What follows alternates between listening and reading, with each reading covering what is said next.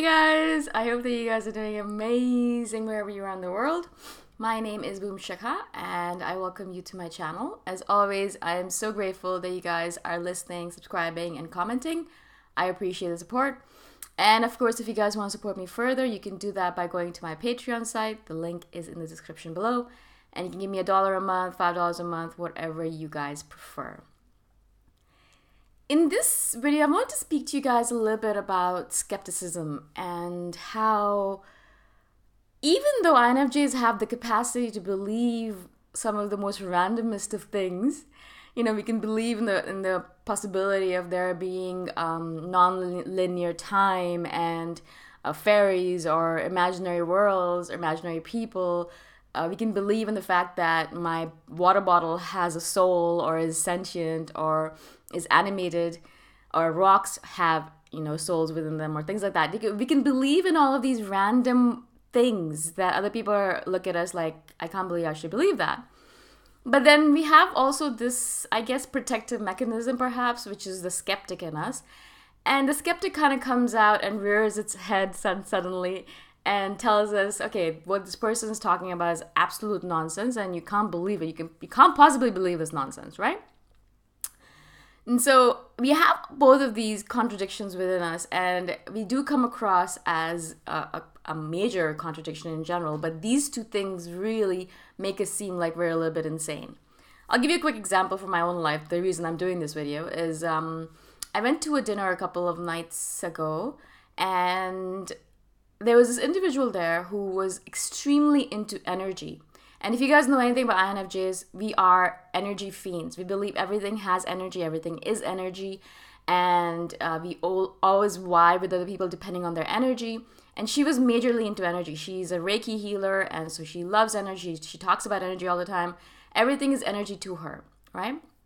And so obviously when she started talking about that kind of stuff, I was like, yes, all right, awesome. I could talk about energy with this person forever and ever and ever. I love talking about energy and how it affects us and how it affects people around us and how we can gather more of it, or how we can sense it in other different people or in the environment.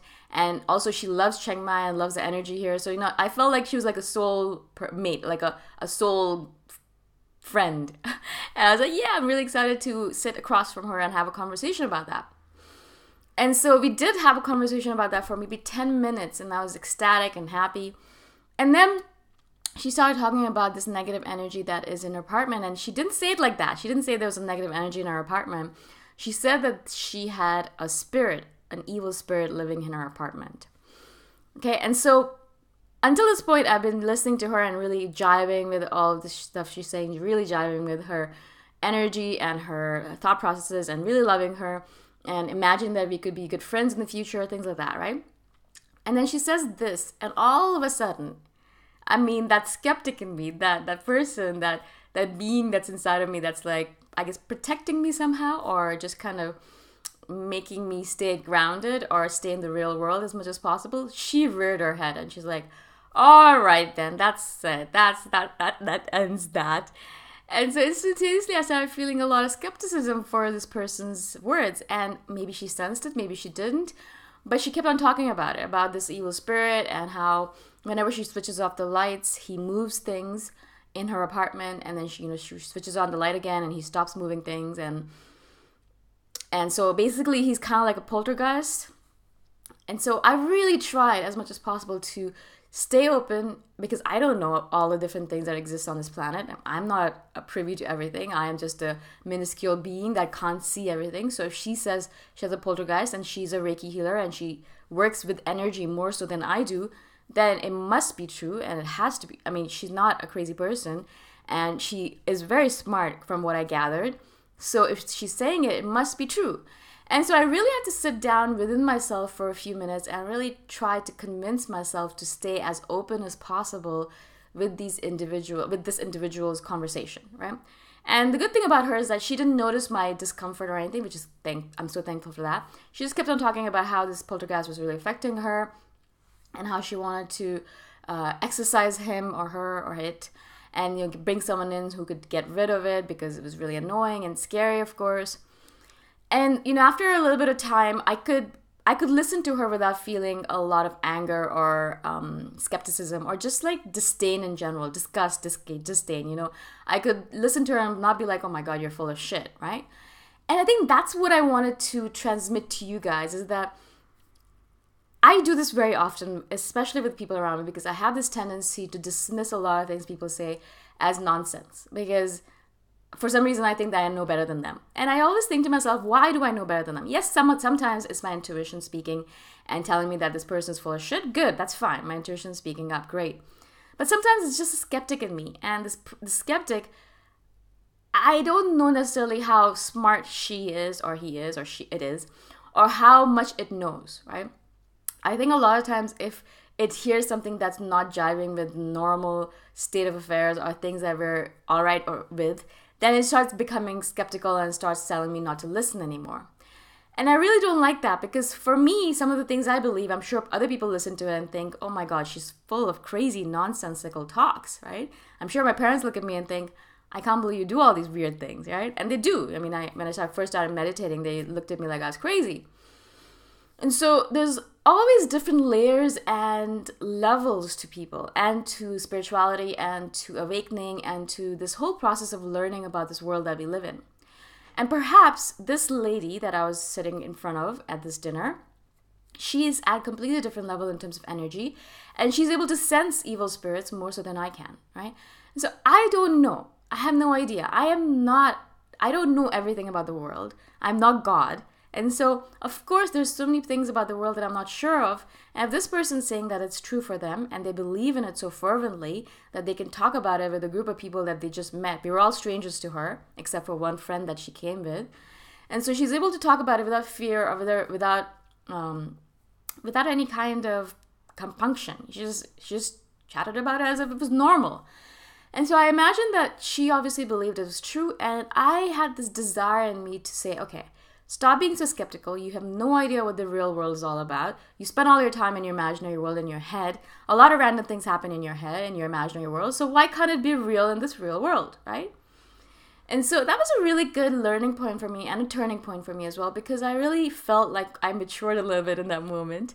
And I wanted to share it with you because I imagine that you probably, as INFJs, go through this as well, where your skeptic kind of rears its head and says, no, this person's nonsense and he doesn't know or she doesn't know what she's talking about.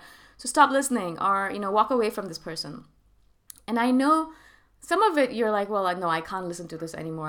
I just have to leave. And that's okay. But if it's possible for you to silence your inner skeptic for a few seconds, a few minutes, and really try to open yourself up to this person's words and thoughts and processes, I think it could be a very great learning process, not only because you'll feel yourself growing up as an individual and becoming an adult. Adults have to do these kind of things, but also you might learn something new, right? And I mean, I did not think that I could ever imagine that.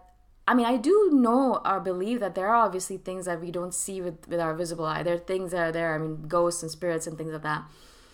But I never imagined that, I'd hear someone talking about it so openly and so excitedly, right? And so it really did, for me, open myself up to a new world. And I'm sure if I ever meet this lady again, I will absolutely ask her more questions about it and have more conversations about it with her, because I want to learn more. I want to know how she looks at the world and how does she view the spirit world, and are they all evil according to her? And you just want to learn about things from a person who sees the world in a different manner. Okay, and so I think that's what I want to convey to you guys as well, is that it's important for us to silence our inner critic at some points in time and stop being so skeptical about people and their things, and then just open ourselves up and listen to it, even if we don't believe in it completely. I still have a hard time believing in poltergeists, but I haven't completely dismissed it, and I haven't completely dismissed her, which I think is a great stepping stone to maybe learning more about the world in general. And learning more about the world in general from people who see things differently, right? I mean, I look at the world in one way, and then other people look at the world in different ways. And the way that we can, I think, really hone our skills and learn about the world completely and wholly is by allowing other people's opinions and ways of looking at things to inculcate and to integrate with yourself, right? That's the only way I think you could really learn more about the world, because we have a very narrow view. Everyone has a very narrow view of looking at the world, their own perspective. And so you really need to open yourself up in order to bring in other people's perspective and learn about the world in different manners. I hope this makes sense to you guys. I know it's something that you're probably thinking is a little bit crazy, and you're like, I don't know if I can do it, but I think with practice, anything is possible. So I hope that you will try this out at least once or twice in your lifetime. Open yourself up and be less skeptical, and don't believe that your viewpoint or your way of looking at the world is the only way to look at the world. If you guys like this video, or if you like any other videos, you're more than welcome to support me on Patreon. My site description or link is in the description below, and I shall see you guys in the next one. Bye for now.